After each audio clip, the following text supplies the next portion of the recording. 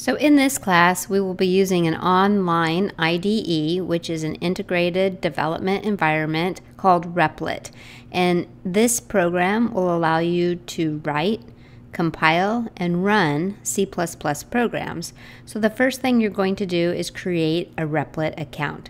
So you can click this sign up button. And I recommend being logged into your PCC Google account and then just signing up with your Google.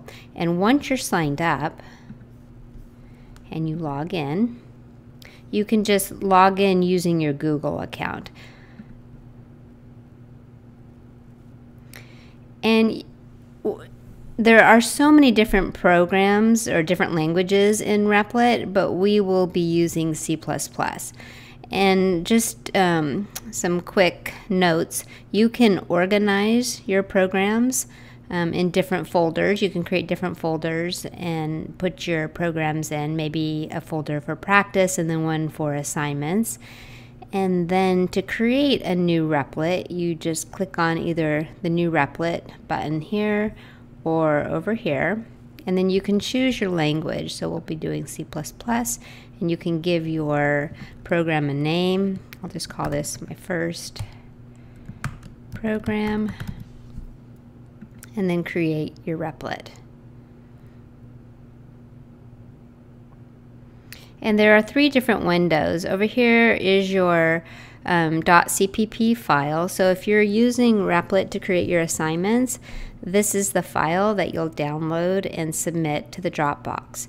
And then you have your editor. So this is where you're going to do your code editing. And then this is the output window over here.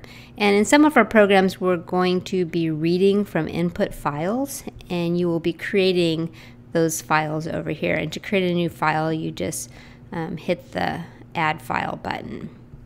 Okay, and so if I run this program, it prints out hello world. So you'll do your editing over here and then the output over here. So what a really cool thing about Replit is it allows you to collaborate with other users. And so what I found to be really helpful is that when you're working on your assignments and you're having problems, you can send me a join link to your code, and then we can work on it together. You can see what I'm doing, and I can just add comments in your code, and then you'll be able to see on your end. And when you're doing your pair programming exercises with a partner, you'll also want to send them that join link. So to do that, you'll just hit the share button, and then you'll click this link here. You're going to invite someone to join this Replit, and so that means that they have edit access, and you can see what they're typing and they can see what you are typing. If you want to just share your program with another person without letting them have edit access, you would just use this button down here, copy the Replit link.